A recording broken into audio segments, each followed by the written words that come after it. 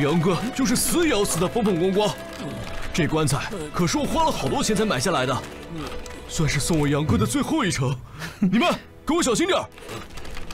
哎呦，我的杨哥呀，你怎么就这么走了呀？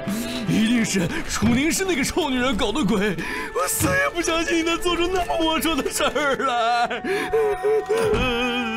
杨哥，你放心啊，我秦星将来一定替你报仇。你就安心的走吧，可千万不要回来找我呀！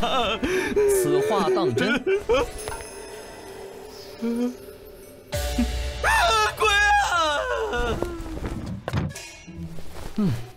别装了，赶紧起来！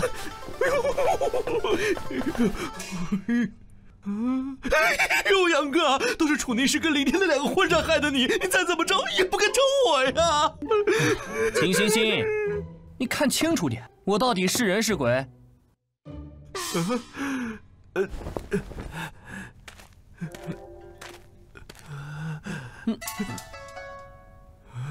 杨哥，你没死啊？怎么，你很希望我死吗？哎，当然不是。好了，说说看，外面现在什么情况？现在林家和楚家联合起来，指着你侮辱了林家三小姐林菲菲，而林家族长林世成是因为看在秦家的面子上，才没有置你于死地，只是废去了你的心门。不止如此，他们还要求秦家拿出100万黄金，作为林菲菲的名誉损失费。还有就是还有什么？楚家终止了和秦家的生意往来，还解除了你和楚宁氏的婚约。看来林楚两家早就蛇鼠一窝了。好啊，很好。林世成、林天、楚宁师，总有一天，我会让你们为今日的所作所为付出代价。杨哥今天怎么看起来有些不一样呢？对了，我父亲呢？哦，大伯现在在议事大厅开家族会议呢。大长老他们似乎想要罢免族长。罢免族长？我去看看。杨哥，杨哥，你刚刚恢复就别去了吧，那些长老看到你，肯定会更加刁难族长的。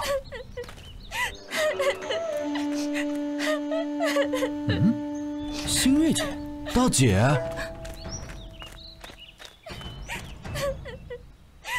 姐，你这是怎么了？谁欺负你了？你告诉我，我替你出气。还不都是因为你哥？二婶，娘，因为你此前凌辱林菲菲，害得自己心门被废，现在连新月也受到牵连，被沈家退婚。别这么说。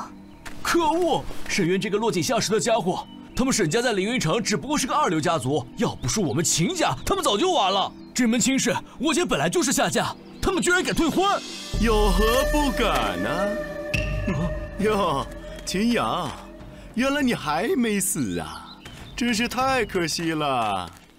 沈渊，沈渊，你我二人既然已经选择解除婚约，从此便再无瓜葛，请离开。秦月，何必这么生气呢？要不是你这蠢弟弟啊，放着凌云城第一美人楚宁师不要，偏偏对林菲菲心怀不轨，也不会落得如此下场，对吧？哟，我说秦阳少爷，心门被废的滋味如何呀？好狗不挡道，挡道非好狗。你，秦阳，你还以为自己是天之骄子吗？现在的你不过是个废物。想从这儿过去，可以。从这儿钻过去。沈渊，你可别太过分，这里可是秦家。秦家又如何？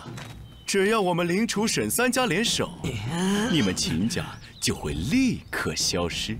倘若我不钻呢？那就去死！区区2门生门境，也敢造次！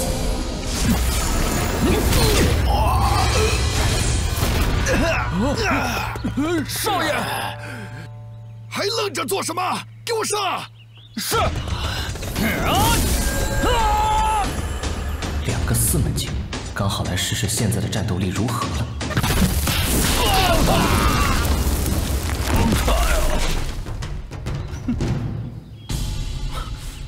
没用的废物！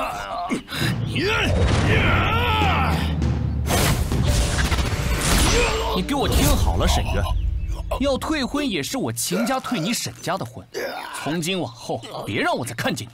是，没问题。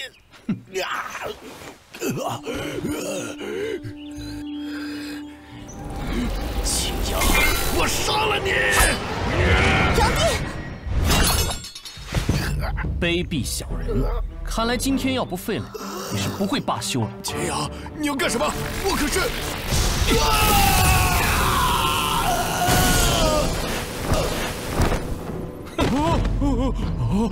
少爷，少爷，带着你们家少爷速速滚出秦家！二婶，新月姐，我还有事，就先走一步了。杨帝竟然恢复了，而且似乎比以前更强了。西西，你快跟上杨帝，别让他再捅出什么娄子来。好，杨哥，你等等我。